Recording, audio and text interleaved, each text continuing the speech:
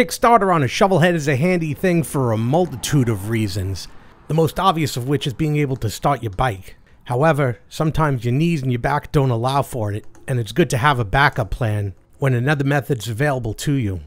If you're fortunate enough to have an electric starter, this could get you out of some binds. You do have to remember that this is a maintenance item, and it does need to be dealt with from time to time. But I find the electric starters only half of the electric starting troubles. We'll find that the starter solenoid here generally presents more than half the issues we'll find in the electric starting system. More surprising is that it's easy and cheap to maintain. Click in, click out, but no action. Again, click in. Yeah, we hear something happening, but definitely not the desired effect we're looking for. Kill the power. And most people would just assume there's a starter issue, but the solenoid is easier to get to, clean, maintain, and test first, so we're going to take a look at this. There is a chance, of course, it could be the starter, and during such a test, I'll use my alligator clip to clip onto that positive post there on the starter, and the negative onto this long stud protruding out through the starter. All set up now, it's imperative that that positive connection is not shorted to ground in any way, or it's going to weld to something. And running that test earlier, I was looking at the meter set to DC, and we see no voltage going to the starter while it was engaged. And maybe you are getting 12 volts and it could in fact be your starter. If it is, click the link on the top right, we'll take you to my video on rebuilding the starter. But our first order of business is going to be disconnecting the battery on my motorcycle. Admittedly, it is not the easiest thing to access, this ground cable for the battery. So I have to remove all of this chrome shielding. And the reason I have to do this is my tray is in such a way that the shielding has to be removed to bring the battery forward. And I lift up the seat with my special AMF tool. And now I could gain access to the negative terminal of the battery. There's enough room to unscrew that. And I'm using a metric 10 because it's a modern battery. And removing that screw, disconnecting the cable. Now we're good.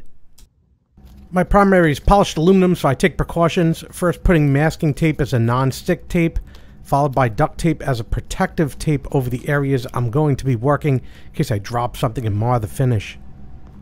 This rubber cap is secured in a groove. I go around peeling it off to reveal the connections of the wires. This is our switch connection from the battery to the starter, and this is the low current to the solenoid that facilitates that switch connection. Using a 9/16 wrench, I'm going to break tension on these nuts, holding in the high current cables one at a time.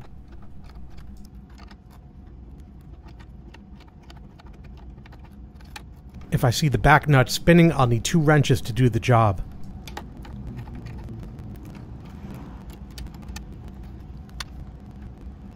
Carefully pull off the different pieces and store them to the side, being sure not to drop them into the motorcycle. Then removing the eyelets from the studs. A 3/8 is used for the solenoid power.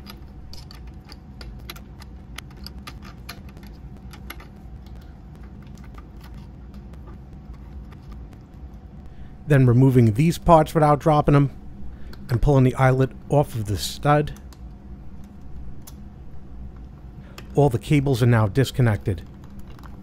At this point, I pull the rest of that rubber shield off. Here's what it looks like.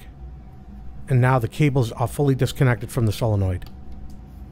2 bolts hold in the solenoid through a spacer. There's one up top, and here's one on the bottom. They'll be loosened with a 7/16.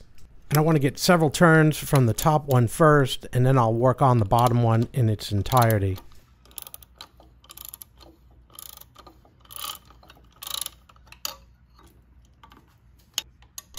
As it loosens, the solenoid pushes out because of the spring, so it could be supported with the other hand while we turn it to ensure that it's still perfectly seated while these bolts are loosened. Eventually, it's loose enough to turn with the extension by hand. And I'm not trying to pull the bolts out, I just want to loosen them. I want to keep everything together. So now I'll make my way to the top one. Negotiating around the cables, I'll loosen this one too. So it's still going through everything and nothing's going to fall out or into the motorcycle. I push these cables behind the shift lever to get them out of the way. Or I'll try to anyway. They're a bit finicky. Now with my left hand, I put my fingers on both of those bolts, and the right hand, I hold the spacer to hold everything together as I pull out the solenoid in one piece, all parts, including that spring. Nothing dropped, everything together, successful removal. This piece is connected inside the primary and isn't removed, as well as the rubber shroud that goes around it. That'll stay as it is. And we're done with this area for now. The wires are out of the way. We'll make our way over to the other side of the lift and start working on the solenoid. First, a large spring will be pulled out of the center. Then the metal spacer will be removed, followed by these two bolts and the associated hardware. There are two nuts to remove. This one first, using the 3/8 on the switch power. So as I remove it, I'm pulling in an upward motion because I don't want the stud to spin as I turn it.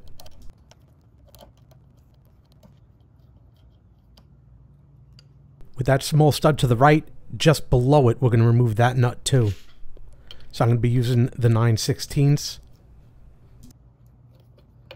Again, I don't want the stud to turn as I loosen the nut, so I'm not pushing down on it.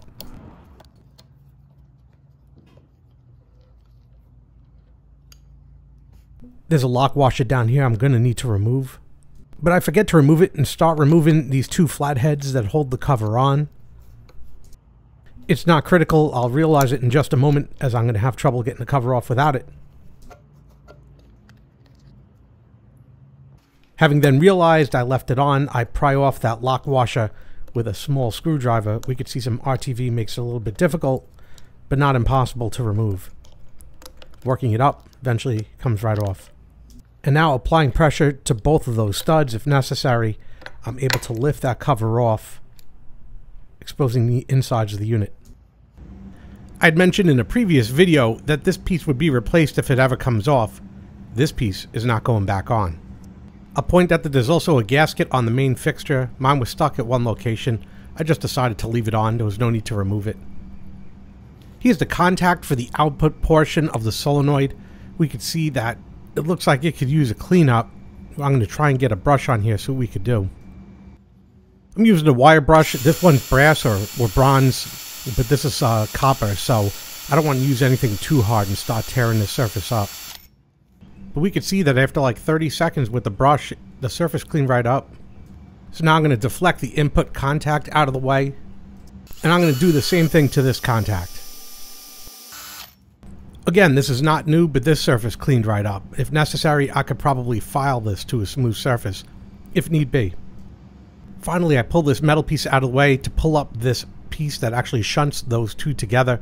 It has a spring in the middle that I found no need to remove. This one again has the contact surfaces cleaned up in the same manner. And the contacts are all cleaned, but if any of those contacts were completely destroyed, you could spring for a solenoid repair kit, which would cost less than an entirely new solenoid. If any structural damage was found inside, ultimately you'd have to spring for a whole new solenoid. At this point, the unit is cleaned out and all of the old grease removed, including the cleanup of this part as well.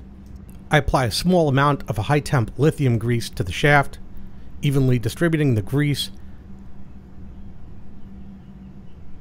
I put it back in the unit, pushing that other piece out of the way so it falls in, and then move it around a couple of times to evenly distribute the grease and make sure that there is no binding.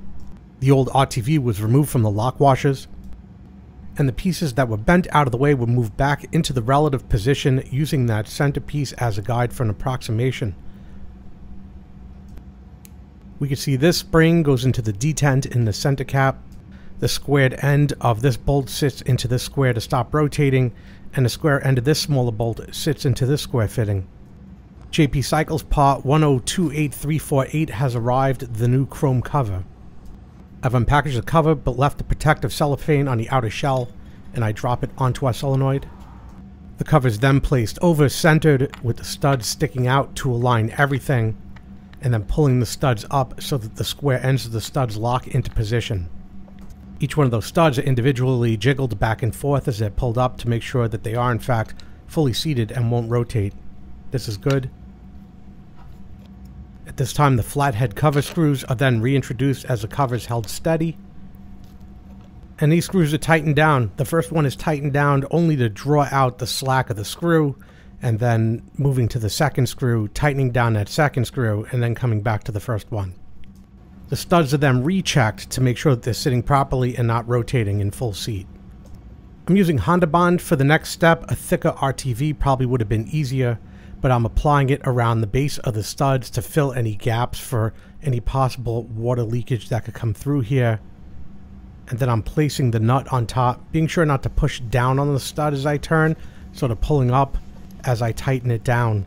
And this should make a watertight fitting between the nut and the plastic case. And then I'll wipe off the excess. Orange RTV probably would have been a bit easier. This step is then repeated on the large stud.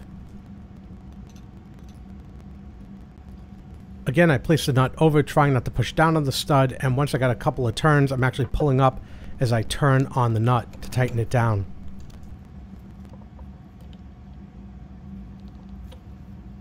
Clean up and move on to the next step. Laying the solenoid on its side, I place the mounting hardware back in, followed by the spacer, and then the spring. Aligning the whole unit and holding the two bolts as I had removed it before, I push the spring into the plunger, align the bolts, and then hold everything in place as I grab my extension to tighten them. I noticed something wrong with the new cover because the position of the holes is such that these bolts can't turn. They're binding. The corners of the bolts are binding on the cover. So I have to find a solution. So I tried this out. It's the same exact pitch and size of bolt, but it's hex, so it has a round profile and won't get caught on the cover. I attempt to repeat the process again, knowing that it's not going to bind up on the corner of the head of the bolt. But as I'm turning it in, something's telling me that it's binding up somewhere else. Something's wrong here. And I stop immediately because I don't want to cause any damage. Taking both out and re-comparing them, I see that the depth from the screw holes to the end of the cover is entirely different on this JMP product. Again, not happy about this kind of stuff. So the old cover's going back in because it's obvious the new one's not going to fit because the tolerances are really poor. Just not happy about this. But as I put the old cover back in, you see it screws in with no binding. Absolutely no problem whatsoever. Just being sure to stagger the tightening of the bolts, and it's preloaded because there's a spring in the middle. And now I'll put the 3 cables through the rubber boot, placing the battery connection, the first of my wires, through the eyelet. Putting on that lock washer as well as the nut and give that a couple of turns just to secure it.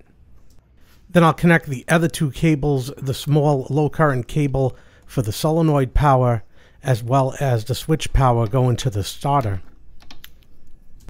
Again, giving it a few turns just to keep it in place. The 2 high current starter connections will now be snugged down with the wrench.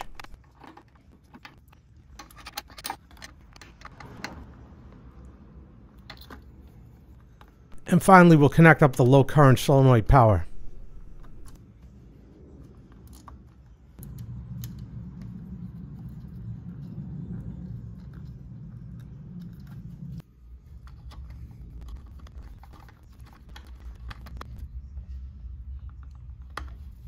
The rubber cap is then fully reseated onto the top of the solenoid into the grooves, wiggling back and forth to make sure. The AMF tool holds the seat in the open position, and I start the screw for the ground by hand, get a couple threads in, and then tighten it down with the wrench. Power looks good, we'll test it out. And I do not have fuel on, so I don't expect the bike to start.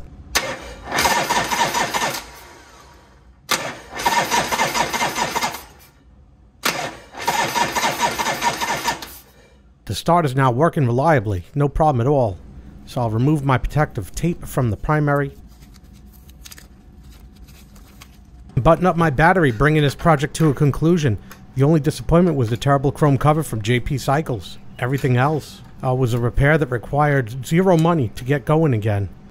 I hope you enjoyed the maintenance and repair of the starter solenoid on the Shovelhead engine. Hope you found it enjoyable, entertaining, and informative. Hey, do me a favor. Hit that like button down below, helps me out a lot when you do, and hit that subscribe button for more videos like this when they come out. When the next video in this series comes out, a link will be posted in the top right corner. I hope you enjoyed this video. Thanks for watching. Thanks for watching. Would you like to reply?